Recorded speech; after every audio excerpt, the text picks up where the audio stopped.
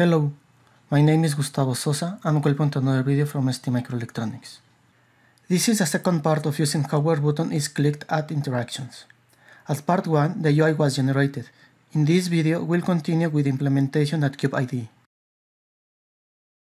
After generation, open the project folder location from the folder icon at the bottom right.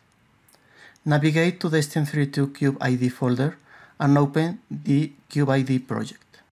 At CubeIDE, open the ICI file. This could be done with CubeMX2. At the dialog box, select Continue, so CubeMX project is not updated. We will add the GPIO for the push button. It is at PC13. We will look for it with search. Click on the pin and we'll select GPIO output if will be by polling or GPIO XT if by interrupt.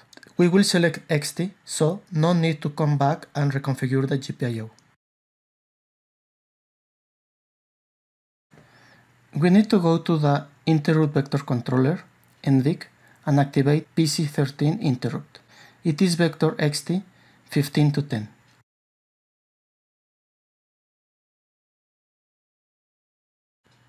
Now we generate code by saving the file.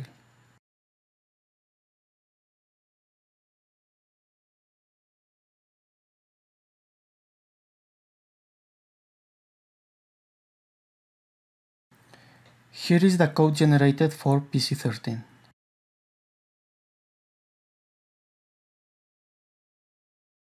So the hardware button can be used, we need to add its controller.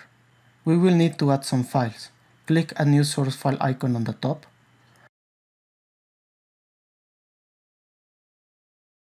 Confirm file location and name it. In this case is button controller CPP. Click at finish. Add a new file, we'll add two methods, one for initialization, another to sample the button or key. These methods are requested and called by TouchGFX. At sample, the GPIO is checked and returned if was pressed or not, with its related key number. We need to create a header file. Today we will use an external text editor. The header file will have the methods and variables declaration. Save it at the core include path.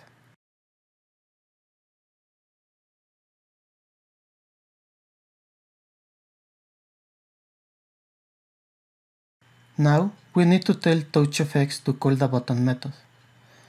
Open TouchGFX HAL CPP file. It is under TouchGFX target. We will add the button controller header file. Add a pointer to the controller. The button controller will be called. Save the file and compile.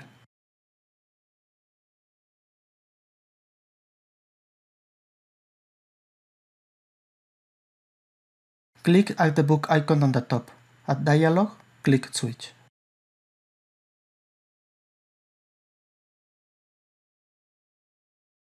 Go to Project Explorer tab and open the button controller source file CPP. Add a breakpoint inside sample method.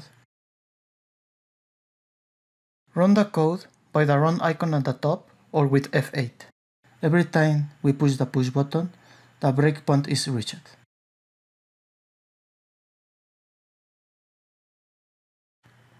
Let's do the changes, so now will be by the interrupt.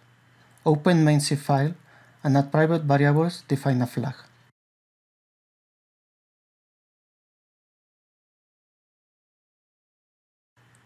Look for user code 4. Here the interrupt routine will be added.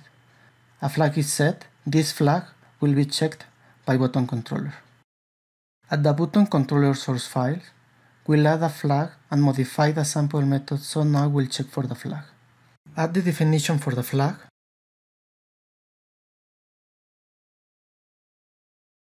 Comment at init. At sample, modify to check only for the flag.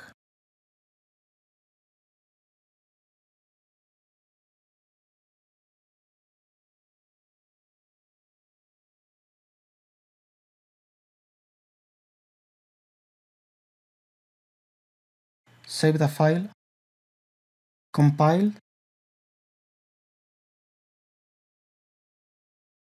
go to the button controller source file and add a breakpoint inside sample method, and debug. Click at the book icon on the top. At dialog, click Switch. Run the code by the run icon at the top or with F8. Every time we push the push button, the breakpoint is reached.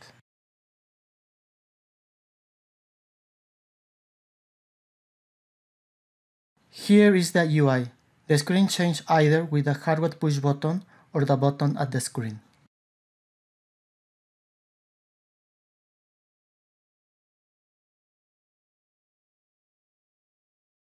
Thank you for watching.